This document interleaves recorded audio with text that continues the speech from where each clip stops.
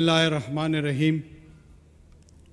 Governor Punjab, chief minister Punjab, mister Sarfaraz Bukti, mister Murtaza Solanki, Khalil George, Andre रहमत bishop of Faisalabad, father Khalid Rashid, chief secretary Punjab, IG Punjab और मेरे बाकी बहन भाई, अस्सलामु अलैकुम। मैं आज आपके दरमियान हाजिर हुआ हूँ कि कोई दिल की बातें कर सकें। जब से ये वाक़या हुआ है, ये वाक़या एक अमूमी बीमारी की शायद निशानदेही कर रहा है, जिससे हमारा माशरा वक्तन फ़वक्तन गुज़रता रहता है। और वो बीमारी है एक्सट्रीमिज़म की, रेडिकलाइजेशन की, पुरतशद्दुद रवैयों की। मेरी ज़ाती राय में इसका न किसी मज़हब से ताल्लुक़ है, न किसी दीन से ताल्लुक़ है, न किसी नस्ल से ताल्लुक़ है, न किसी ज़बान से ताल्लुक़ है। ये एक इंसानी रवैया है और ये शैतान की तरह मुख्तलिफ़ रूप धारता है और कैंसर की तरह सराहत करता है माशरे में। जब मुझे इस खबर का पता लगा तो मैं आपको दिल से बता रहा हूँ, मैं बड़ा दुखी हुआ। और इस वजह से भी कि हमारे हुकूमत को हल्फ लिए हुए गालिबन 2 दिन गुज़रे थे और ये बदकिस्मत वाक़या रूनमा हुआ। तो थोड़ा सा मैंने गौर किया कि तारीख़ के झरोकों में ऐसी कौन सी चीज़ हुई है कि क्रिश्चियन कम्युनिटी ख़ास तौर पे और माइनॉरिटीज़ अमूमी तौर पे, चाहे वो हिंदू हों, चाहे वो सिख हों, चाहे वो पारसी हों, चाहे वो हमारे गुलदस्ते के मुख्तलिफ़ जो फूल हैं, क्या ऐसी चीज़ हो गई है कि उनके ख़िलाफ़ इस किस्म का नफ़रत अंगेज़ अमल और रवैया सामने आया।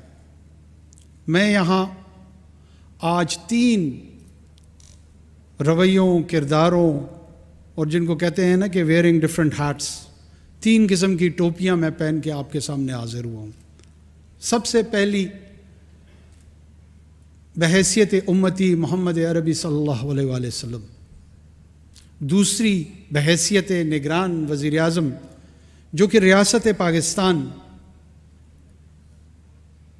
के बेहस्ट पे आप लोगों की जो सिक्योरिटी की प्राइम रिस्पॉन्सिबिलिटी है उसकी ज़िम्मेदारी की हैसियत से मुझे इसको एड्रेस करना है। और तीसरा कायद-ए-आज़म मोहम्मद अली जिन्ना जो कि मेरे हम सब के आइडियल हैं और उन्होंने तारीख़ रकम की और वो बड़े मुख्तलिफ़ मौर्रिखों ने उनको एक ऐसे किरदार के तौर पे पेश किया जिन्होंने 3 माइलस्टोन इंसानी तारीख़ में अचीव किए। कौमी रियासत तश्कील की, एक कौमी वहदत तश्कील दी और जो बुनियाद थी उसकी वो ये थी कि जो गालिब अक्सरियत मुत्तहिदा हिंदुस्तान की तसव्वुर की जा रही थी, उनका बुनियादी नुक्ता ये था कि उसमें जो बड़ी एक अक़लियत होगी उसके हुकूक का तहफ़्फ़ुज़ कैसे किया जाए।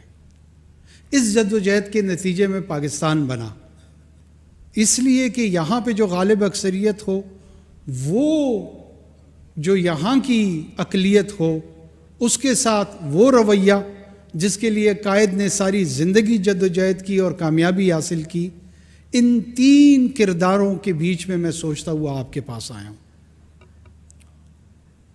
इस्लाम की अर्ली हिस्ट्री में जब पहली तारीख़ पे आप नज़र दौड़ाते हैं तो जो मुसलमानों की एक निस्बतन बेमाल व मता, बेआसरा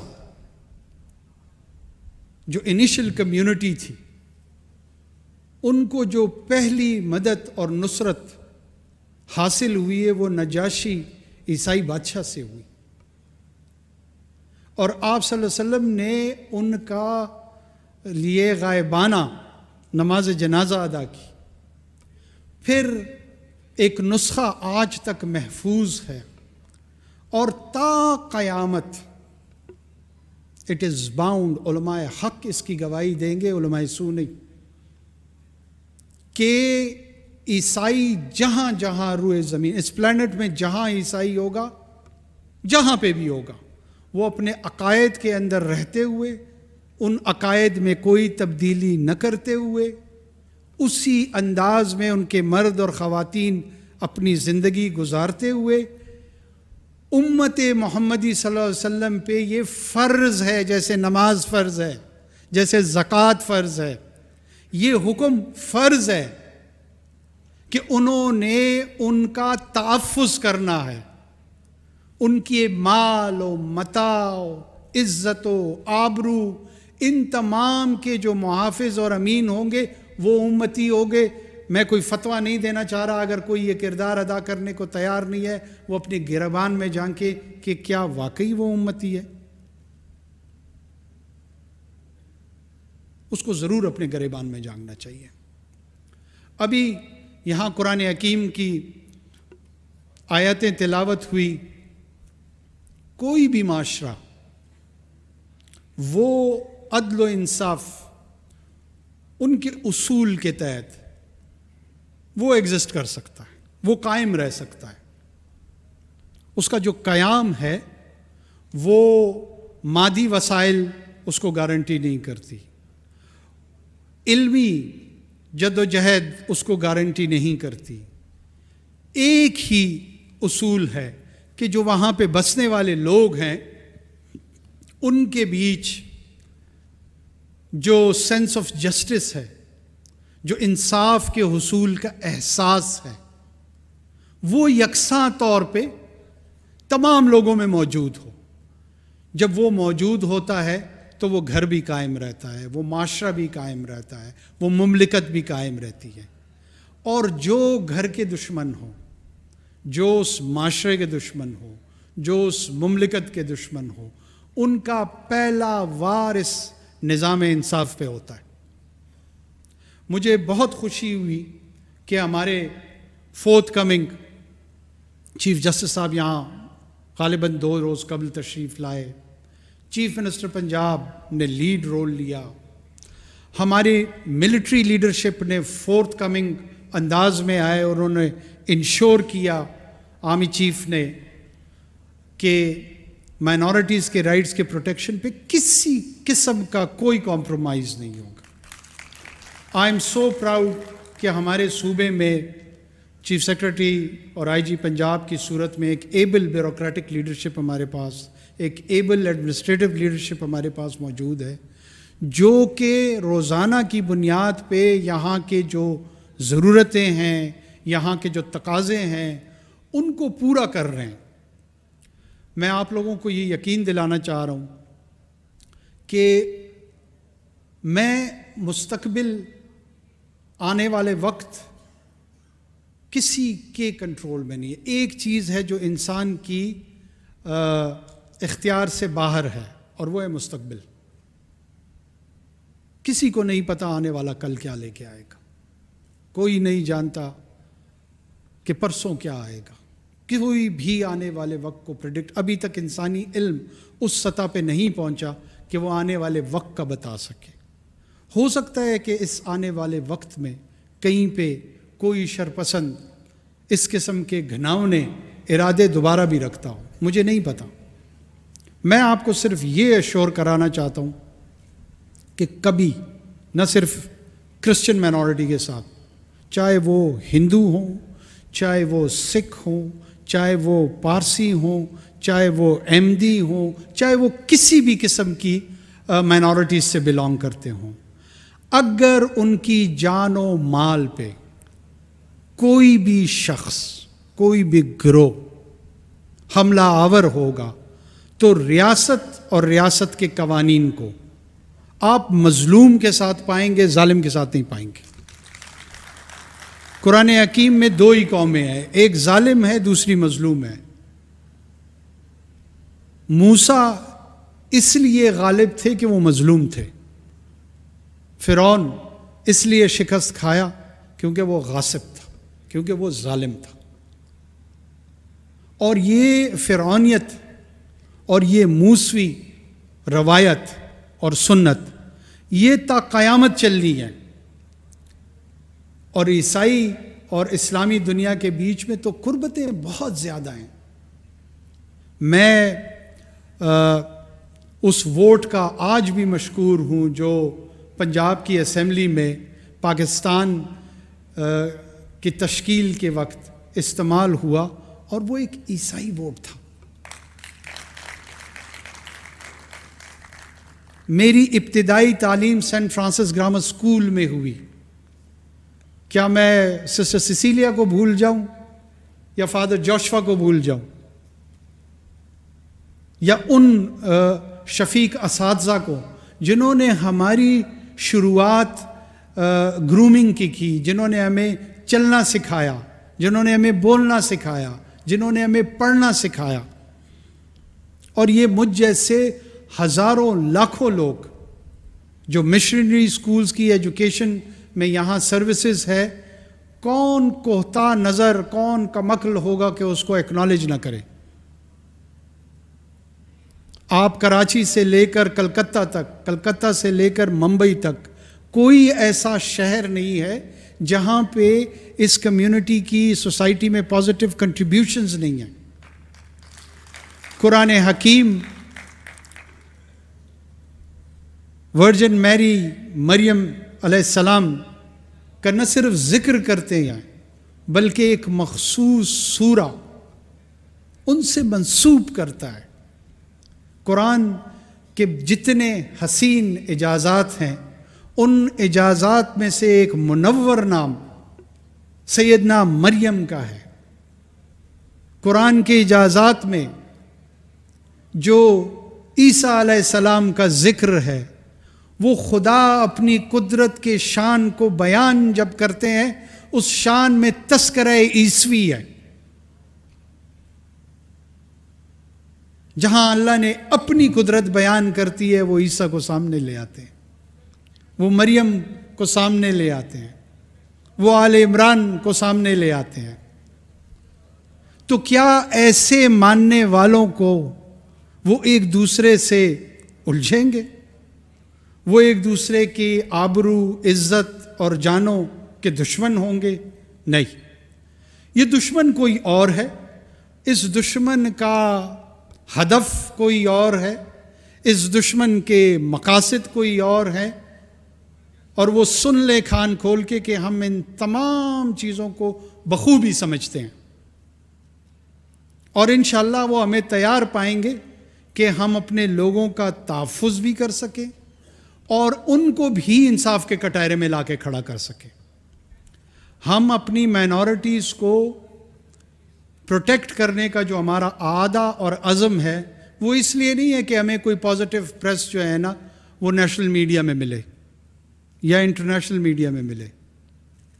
we are doing it out of conviction, we believe in it.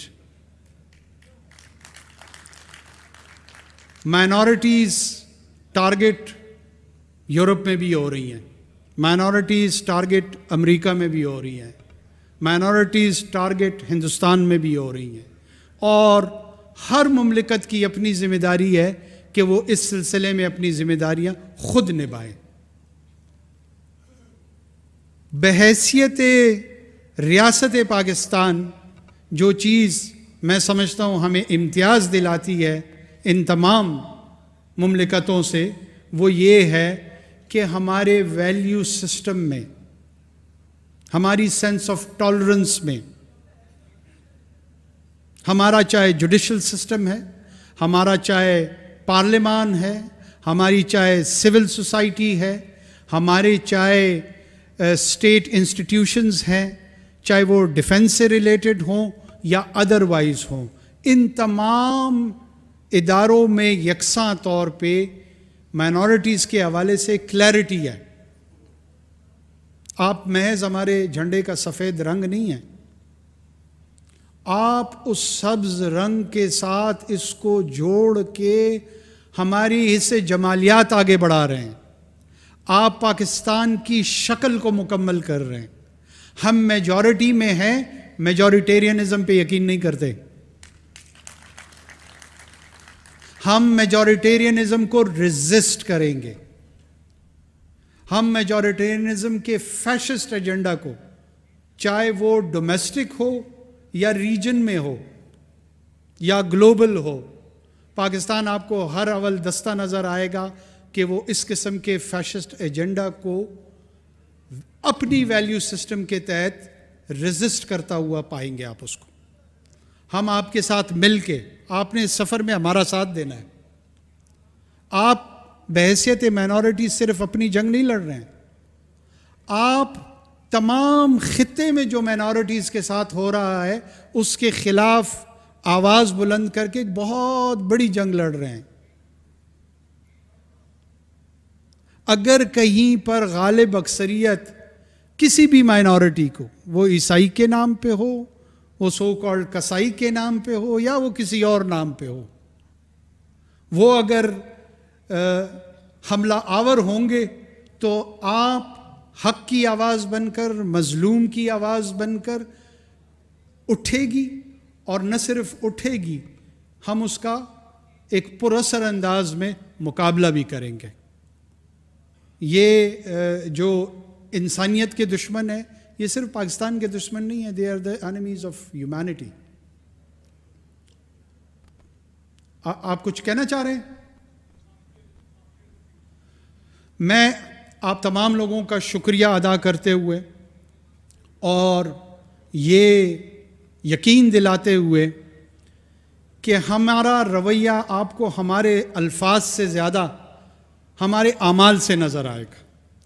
Our actions would be louder than our speeches. बहुत शुक्रिया, thank you so much. Ji please, kindly introduce yourself. अपना बताएं आप। Thank you, Your Excellency. I am Bishop Indrias Ahmed, responsible of this diocese and very especially where this incident has taken place. Thank you very much for your kind words and your precious gestures which you have shown and encouraged our people. I also want to know how you ensure in future that such incidents will not occur. Thank you. Thank you so much. Let me assure you that first of all, we are not pursuing the enemies of peace, the enemies against our minorities out of compulsion. It is out of conviction. We, as a follower of Quaid-e-Azam Muhammad Ali Jinnah, we as the follower of Muhammad, peace be upon him, it is binding upon us, and according to the law and constitution of this great country of ours, it encourages us, it forces us to respond to such atrocities wherever they occur. We will never condone the persecutors. If anyone goes for persecution of any sort of community, the prosecution would follow them. The laws of this country would ensure that it does not happen in the future.